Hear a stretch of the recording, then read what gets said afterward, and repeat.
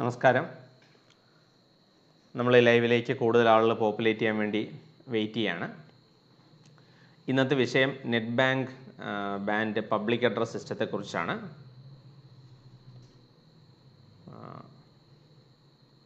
Okay, ആളുകൾ join ചെയ്യുന്നുണ്ട്. അപ്പോൾ നമുക്ക് പതിയെ ലൈവ് സെഷൻ സ്റ്റാർട്ട് ചെയ്യാം.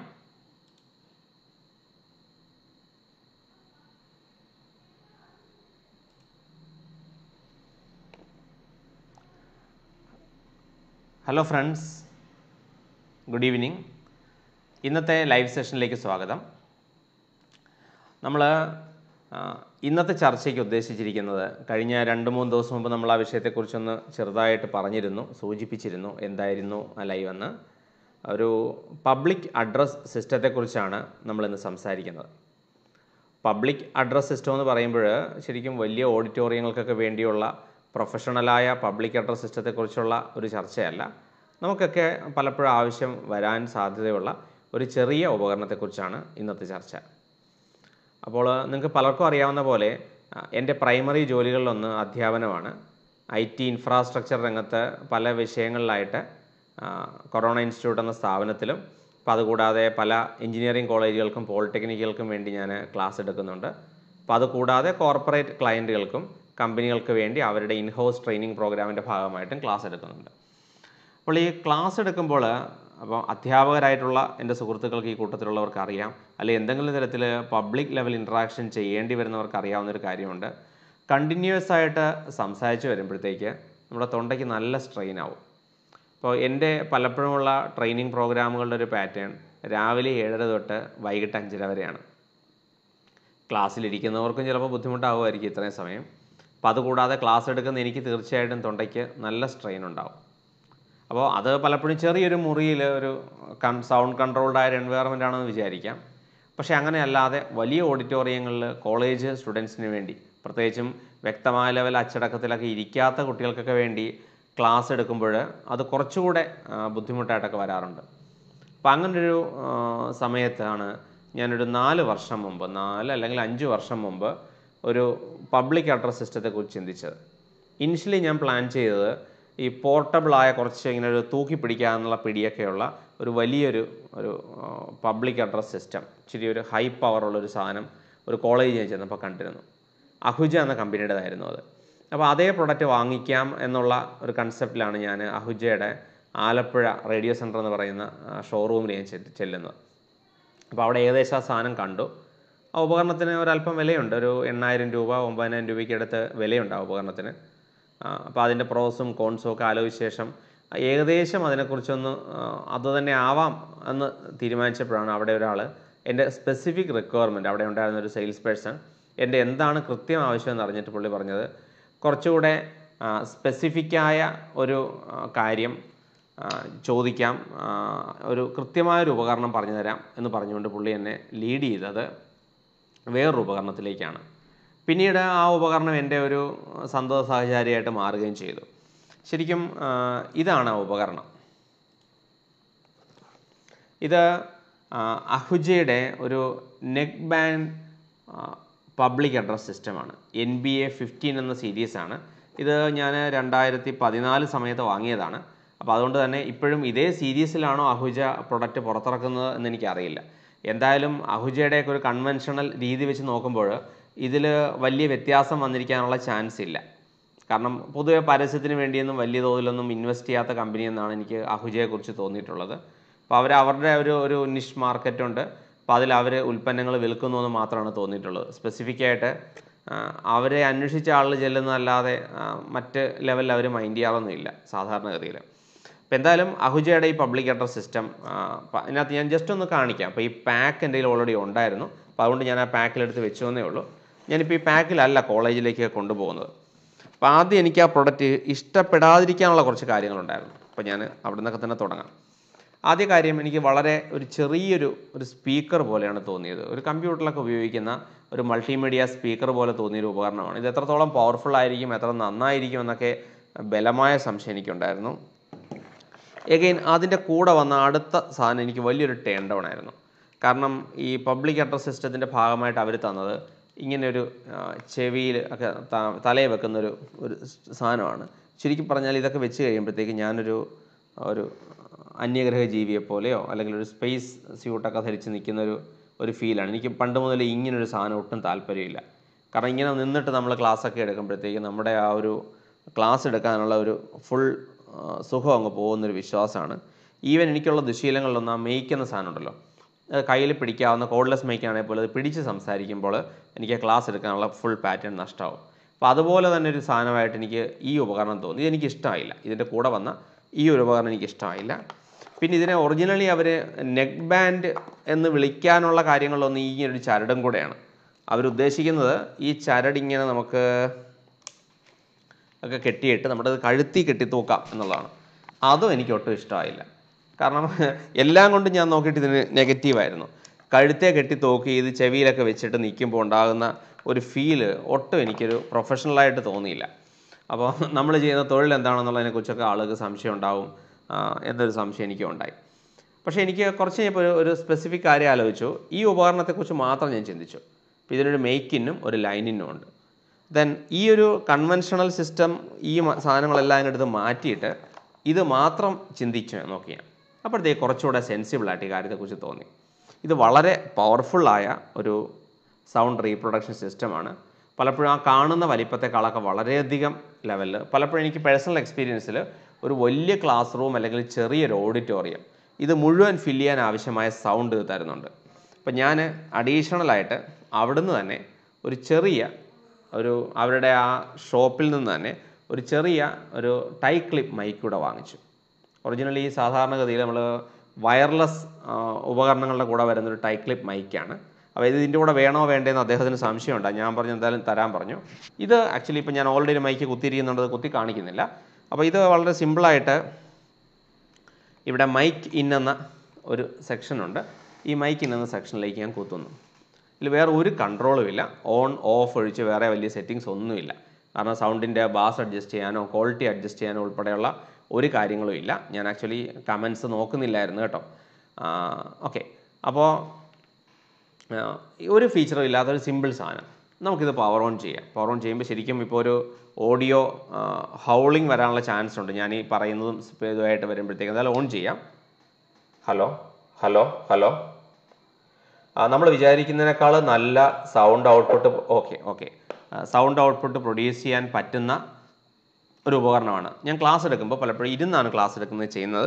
വളരെ സിമ്പിളായിട്ട് ഈ സാധനം ഇവിടെ പ്ലഗ് ചെയ്യും. കൂടുതൽ കാര്യം നോക്കില്ല. ഇതിൻ്റെ ഫ്രണ്ടിൽ മേശപ്പുറത്ത് ഒരല്പം അകത്തി ഞാൻ അതങ്ങ് പ്ലേസ് ചെയ്യും. അപ്പോൾ സ്റ്റുഡൻസിന് ആ ഗ്രൂപ്പിന് കേൾക്കാം. ഒരു പരിധിവരെ എഴുന്നേറ്റ് നിന്നാലും ഇത് സ്ട്രെച്ച് ആവും. അപ്പോൾ അതിനേക്കാൾ കൂടുതലുണ്ടെങ്കിൽ ഞാനത് ആ ക്ലാസ് എടുക്കുന്നതിൻ്റെ ഭാഗമായിട്ട് സ്വാഭാവികമായിട്ട് ഇതെടുത്ത് കയ്യിൽ പിടിക്കും. അപ്പോൾ എൻ്റെ ക്ലാസ് മുമ്പിൽ ഇരുന്നിട്ടുള്ള കോളേജ് സ്റ്റുഡൻസിനോ അല്ലെങ്കിൽ മറ്റു ഗ്രൂപ്പിനോ അറിയാം. അപ്പോൾ ഞാനിത് എങ്ങനെയാണ് ഹാൻഡിൽ ചെയ്യുന്നത് അറിയാം. അപ്പോൾ നമ്മളിതൊരു വലിയൊരു ബാധ്യതയായിട്ട് കൈ കൂടെ കെട്ടാതെ ഒരു നോർമൽ ഒരു പഴയ ഡസ്റ്ററൊക്കെ കയ്യിലിരിക്കുന്ന പോലെ ജസ്റ്റ് കാഷ്വലായിട്ട് കൈ പിടിച്ചുകൊണ്ട് ഇത് സംസാരിക്കും. പല അധ്യാപകരും എനിക്കറിയാവുന്നവർ ഇങ്ങനൊരു ഉപകരണം കയ്യിലിരിക്കുമ്പോൾ അത് സ്വതസിദ്ധമായ അവരുടെ രീതി അല്ലെന്നോ ഒക്കെ തോന്നിയിട്ട് ഈ ഉപകരണത്തിൽ നിന്നൊക്കെ മാറി നിൽക്കുന്നവരുണ്ട്. ഈ എക്യുപ്മെൻറ്റിന് ഏകദേശം 2500 രൂപയായിരുന്നു വില. അപ്പോൾ ആദ്യം എനിക്ക് സംശയം ഉണ്ടായിരുന്നു 2500 രൂപയ്ക്ക് വർത്തുണ്ടോ ഒരു സ്പീക്കർ എന്നൊക്കെ ലെവലിൽ. പക്ഷേ അത് ഓൺ ചെയ്ത് നോക്കിയപ്പോഴത്തേക്ക് എനിക്ക് അഭിപ്രായം മാറി. ഇപ്പം ഞാൻ വേണമെങ്കിൽ അത് ഒന്നുകൂടെ ഓൺ ചെയ്യാം. പവർ ഓൺ ചെയ്ത് വളരെ കുറഞ്ഞ വോളിയത്തിലാണ് ഇപ്പോൾ വെച്ചിരിക്കുന്നത്. അപ്പോൾ തന്നെ നിങ്ങൾക്ക് അറിയാൻ പറ്റും എത്രത്തോളം. ഇവിടെ അത് അതിനേക്കാൾ കൂടുതൽ വോളിയം കൂട്ടാൻ പറ്റില്ല. കാരണം നാട്ടുകാരൊക്കെ ഓടിക്കൂടാൻ മാത്രമുള്ള വോളിയം നമുക്ക് hello hello hello hello hello hello okay. അപ്പോൾ അത്രത്തോളം ശബ്ദം ഇവിടെ പ്രൊഡ്യൂസ് ചെയ്യാനുള്ള കഴിവ് ഈ ഉപകരണത്തിനുണ്ട്.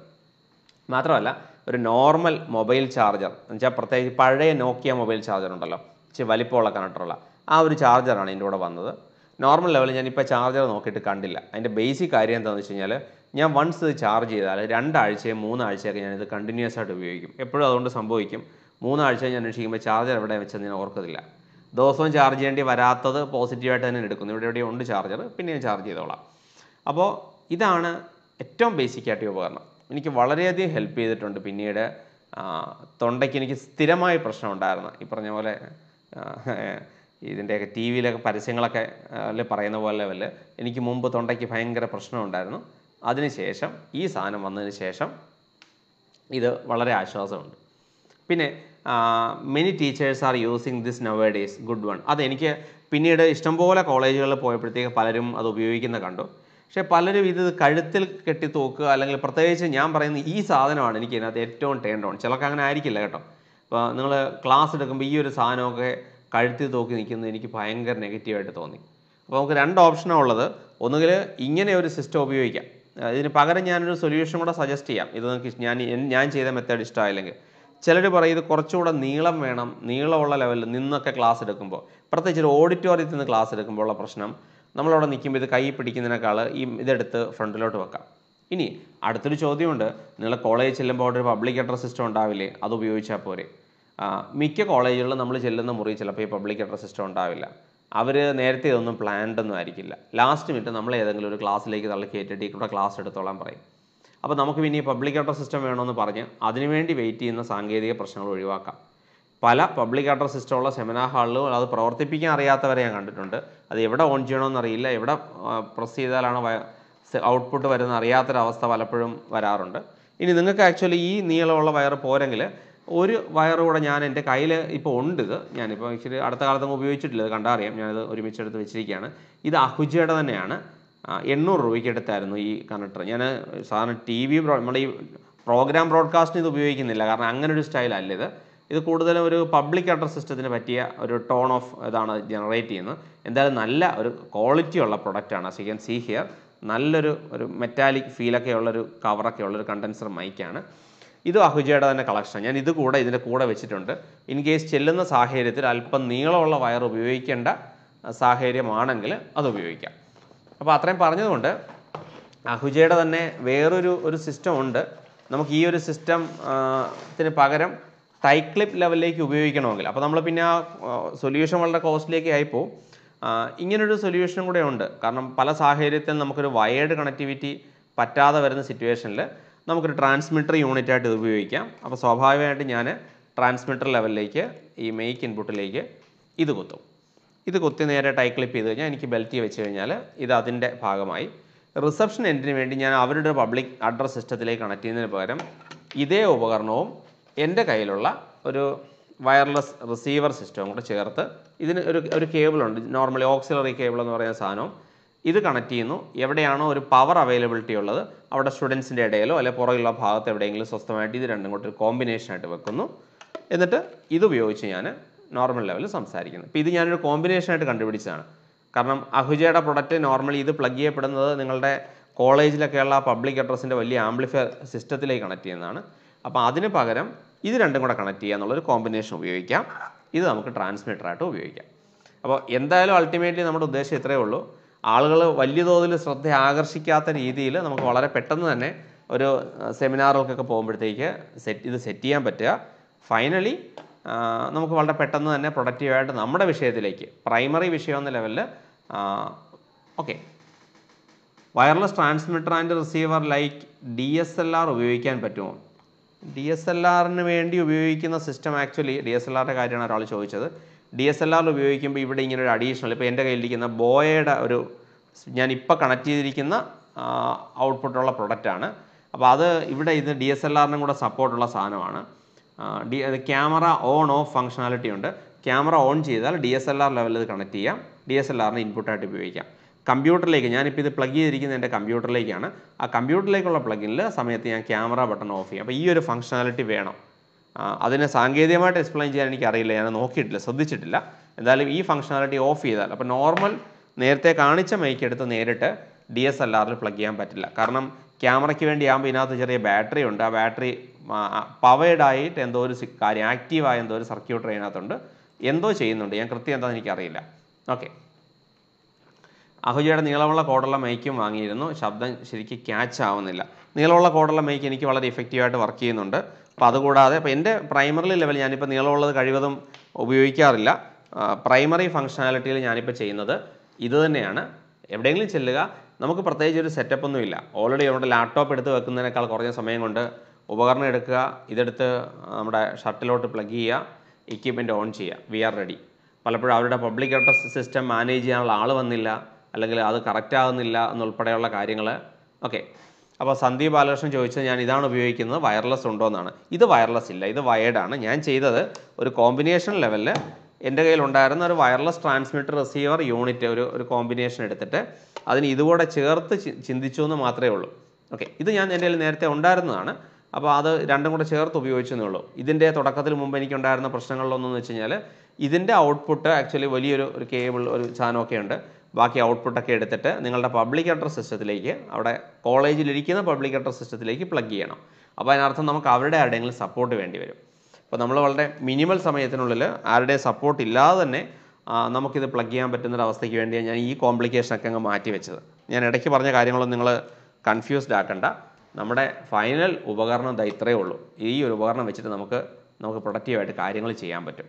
അപ്പോൾ ഇതാണ് ഇന്നത്തെ ചർച്ചാ വിഷയം. ഓക്കെ, അപ്പോൾ ഏറ്റവും ബേസിക് ലെവലിൽ ഒരു 2500 രൂപയ്ക്ക് അടുത്ത് മുടക്കി കഴിഞ്ഞാൽ കോളറിൽ മെയ്ക്ക് കുത്തിയാൽ ശബ്ദം ശരിക്കും ക്യാച്ച് ആവുന്നുണ്ടോ? തീർച്ചയായിട്ടും ഉണ്ട്. അപ്പോൾ ഞാനിത് ഈ ഒരു ആംഗിളിൽ കോളറിൽ വെച്ചിട്ട് ഇത് ഓൺ ചെയ്യാം. ഓൺ ചെയ്ത് കഴിഞ്ഞാൽ ഭയങ്കരമായിട്ട് കേൾക്കുന്നുണ്ട്. ഇപ്പോൾ ഭയങ്കര ഹൗളിംഗ് ആയിട്ട് വരും ഇവിടെ. Hello hello hello. അപ്പോൾ നല്ലവണ്ണം ക്ലിയർ ആവുന്നുണ്ട്. മാത്രമല്ല ഞാൻ ശ്രദ്ധിച്ച കാര്യങ്ങളെന്ന് വെച്ച് കഴിഞ്ഞാൽ കോളേജിലൊക്കെ പോകുമ്പോഴത്തേക്ക് ബാക്കിലൊക്കെ ഇരിക്കുന്നവരുടെ ശബ്ദം കൂടുതലാണെങ്കിൽ, കാരണം നമ്മൾ വല്ല ബോറിങ് സബ്ജക്റ്റും എല്ലാം പറയുന്നത് അവർ ബഹളം ഉണ്ടാക്കി തുടങ്ങില്ലേ, അപ്പോൾ നമുക്ക് പതിയെ ഇതിൻ്റെ വോളിയം കൂട്ടി കൊടുക്കാം. അപ്പോൾ അവർക്ക് മനസ്സിലാവും. കാരണം എന്തായാലും അവരെത്ര ശബ്ദിച്ചാലും അതിനേക്കാൾ മേളിൽ നമ്മൾ ഈ ഉപകരണം വെച്ച് ഉണ്ടാക്കുന്നുണ്ടെങ്കിൽ പിന്നെ അവർ മിണ്ടാതിരുന്നോളും. അത് ഞാൻ ക്ലാസ് എടുത്തവരാരും കേൾക്കണ്ട അല്ലേ, നമ്മുടെ സ്റ്റുഡൻസ് കുറേ പേരുണ്ടാവും ഇവിടെയൊക്കെ, അപ്പോൾ അവർ കേൾക്കണ്ട. അപ്പോൾ എന്തായാലും ഇതാണ് ഏറ്റവും ബേസിക് കാര്യം. കൃത്യമായിട്ട് കിട്ടുന്നുണ്ട് രാംദാസ്. കോളറിൽ മെയ്ക്ക് കുത്തിയാൽ കറക്റ്റായിട്ട് ക്യാച്ച് ആവുന്നുണ്ട്. അപ്പോൾ ഇത്രയാണ് ഞാൻ കണ്ട കമൻറ്റ്സ്. ഞാൻ കണ്ട കമൻറ്റുകളാണ് മറുപടി പറഞ്ഞത്. ഞാൻ വാങ്ങിയതിൽ പെൻഡ്രൈവും മറ്റും ഉപയോഗിക്കുന്നതിനുള്ള ഓപ്ഷൻ ഉണ്ടല്ലോ. ഞാൻ ആ പെൻഡ്രൈവിനെ കുറിച്ച് കെയർ ചെയ്യുന്നില്ല. എനിക്കിവിടെ ഒരു ലൈൻ ഇൻപുട്ട് ഉണ്ട്. അപ്പോൾ ഒരു ഓക്സിലറി കേബിൾ പ്ലഗ് ചെയ്ത് കഴിഞ്ഞാൽ എനിക്ക് എൻ്റെ ലാപ്ടോപ്പിലേക്ക് നേരിട്ട് കുത്താം. ഇടയ്ക്ക് ലാപ്ടോപ്പിൽ നിന്ന് പ്രൊജക്ടറിലേക്കുള്ള വീഡിയോസ് വല്ലതൊക്കെ കാണിക്കണമെന്നുണ്ടെങ്കിൽ ഞാൻ ഇവിടെ തന്നെയുള്ള ലൈൻ ഇൻപുട്ടിലേക്ക് എൻ്റെ ഒരു ഓക്സിലറി കേബിൾ ഉപയോഗിച്ച് ലാപ്ടോപ്പിലേക്ക് പ്ലഗ് ചെയ്യുന്നു. ഫുൾ ക്വാളിറ്റിയിൽ കിട്ടുന്നു. ഇപ്പോൾ ഈ പെൻഡ്രൈവ് അടക്കമുള്ള മറ്റ് ഫംഗ്ഷനാലിറ്റിയുള്ള മറ്റ് കിറ്റുകൾ, ചൈനീസ് പ്രൊഡക്റ്റുകൾ പലതും ഞാനും കണ്ടിട്ടുണ്ട്. അപ്പോൾ എനിക്ക് തോന്നിയിട്ടുള്ളത് ഈ കൂടുതൽ ഫംഗ്ഷനാലിറ്റി വരുമ്പോഴത്തേക്ക് ഇത് കോംപ്ലിക്കേറ്റഡ് ആവും. ഈ ഒരൊറ്റ കാര്യത്തിന് വേണ്ടി മാത്രം. ഇന്നലെ നമ്മൾ ഡിസ്കസ് ചെയ്തത് വോയിസ് റെക്കോർഡർ എന്ന ഉപകരണമായിരുന്നു അല്ലേ. ഇതിവിടെ ഇരിപ്പുണ്ട്. ഇന്നലെ എനിക്ക് പണി തന്ന ഉപകരണം ഇവിടെ ഇരിപ്പുണ്ട്. അത് കഴിഞ്ഞിട്ട് അതിനൊരു കുഴപ്പമില്ലാതെ അത് വർക്ക് ചെയ്യുകയും ചെയ്തു.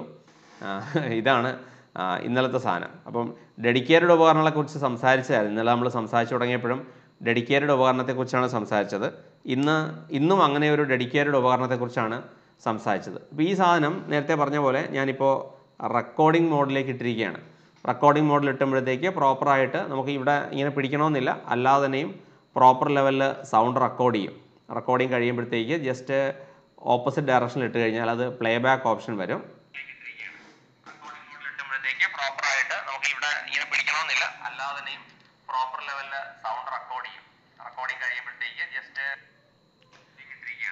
റെക്കോർഡിംഗ് മോഡിൽ ഇട്ടുമ്പോഴത്തേക്ക് പ്രോപ്പറായിട്ട് നമുക്ക് ഇവിടെ ഇങ്ങനെ പിടിക്കണമെന്നില്ല, അല്ലാതെ തന്നെയും. ഓക്കെ, സോ ദാറ്റ് മീൻസ് എന്തായാലും ഉപകരണം എന്തായാലും ഇന്ന് വർക്ക് ചെയ്തു. ഞാൻ പറഞ്ഞല്ലോ കഴിഞ്ഞ ദിവസം മാത്രമാണ് എനിക്ക് ആദ്യമായിട്ട് അങ്ങനെ വർക്ക് ചെയ്യാത്ത ഒരു സിറ്റുവേഷൻ വന്നത്.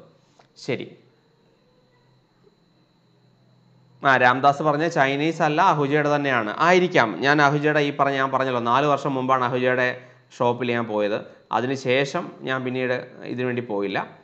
FM റേഡിയോയിൽ USB ഒക്കെ ഉണ്ട്. അല്ല, FM റേഡിയോ ആയിട്ട് ഇതിനെ കമ്പയർ ചെയ്യാൻ പറ്റില്ല. ഇത് സ്പെസിഫിക്കലി ഇത് അതിൻ്റേതായ ഫംഗ്ഷനാലിറ്റി ചെയ്യുന്നുണ്ട്. അപ്പോൾ അത് ഡെഡിക്കേറ്റഡ് ആയിട്ട് ഉപകരണമാണ്.